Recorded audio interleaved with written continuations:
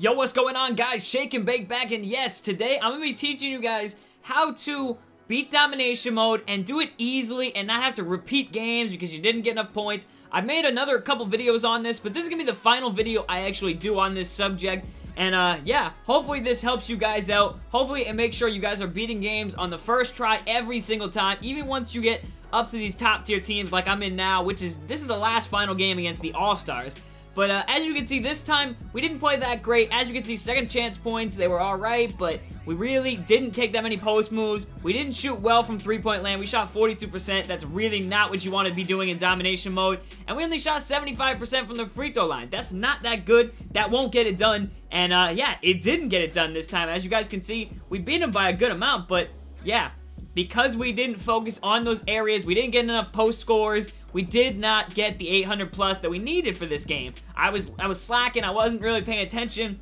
So this next game, I went out and I kind of figured this out, and I didn't mention this in my last video, which is why I wanted to make another one, is this is a great way to get some free points.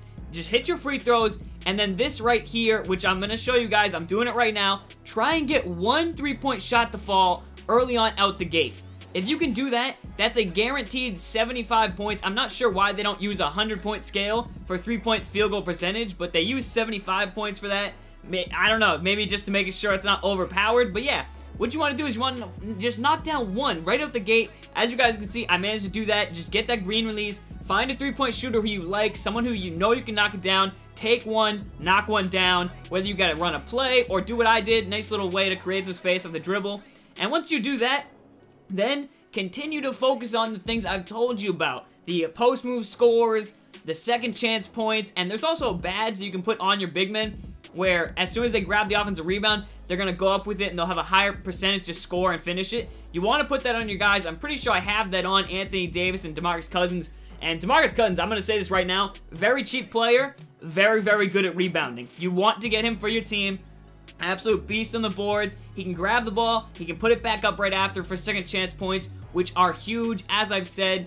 Another way you can also get some more points is fast breaks. I've said this before, but I wanted to make sure I really broke it down just quickly in a video and showed you guys that, hey, I understand not being able to get like 800 sometimes because it even happens to me, and it happened a couple times. Now, I've obviously beaten this for a while now, but yeah, everybody's just been asking me, you know, can you at least put out one more video on this, one more tip video? You guys will see I am killing Kevin Durant in the post, just going to him every single time. Now, you can find cheaper players than Kevin Durant and Steph Curry to hit these shots and to make sure you win this game. As I said, DeMarcus Cousins is running for pretty cheap usually. Great rebounder. You can get guys like him, Al Horford, Chris Bosh, Dirk. They run for cheap, and you can abuse the post fadeaways and stuff like that. Paul Millsap's another guy, and you can literally score so many points with them and make sure you easily get this done against this pretty stacked lineup. You see we killed them, and yeah, we do manage to get the point total in this one, which was nice because I didn't like having to play it again. I was pretty frustrated.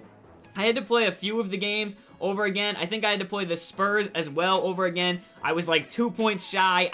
I had a really hard time rebounding against them, and that's one of the things you're going to face once you get to these top tier teams, is they're just better at rebounding. I mean, this all-star squad's got Dwight Howard, and the computer is really good at offensive and defensive rebounding. So sometimes you want to actually manually get in the post and box out and get the rebounds. That's one thing, manual rebounding. I never thought I'd do that on defense, but yes, like once the game's a blowout like this, you want to make sure you're the one grabbing the rebounds. Like, there's no reason for you to be playing on-ball defense while you're up by, you know, 30 points or 20 points. It's really not that hard to beat these teams. And you're going to see, I'm trying to kind of let them score right here so I can keep just getting some more points just in case. Because sometimes I feel like I do kind of get, like, ripped out of some empty. I don't know how. It just seems like I did better than that. It's like, what? I only got, like, 800? I feel like this was, like, 900 or even 1,000 points.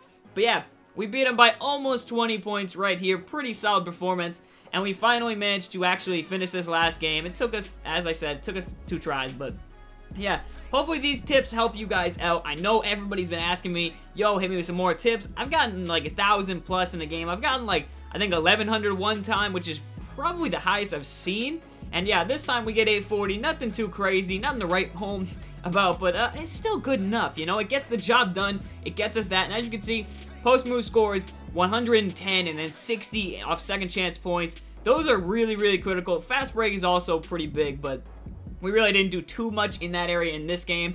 and you can do those with any players. It really doesn't have to be gold players, but hey, it just happens I had them, might as well use them. And as I've said before with Domination, I don't know if you paid attention to the last video, you don't have to use bronze players. You can use gold. Like, there's no point deduction or anything like that, or you don't get more points for using bronze. That's how it was last year. It's not like that. I didn't like that at all. I thought it was whack, and I like this better. It's a lot better, and as you can see, 1 for 1, 8 for 8. We hit all our free throws, we hit all our things, and we shot great from the field. And if you do those combined with the other stuff I've told you, you're going to have no problem with Domination.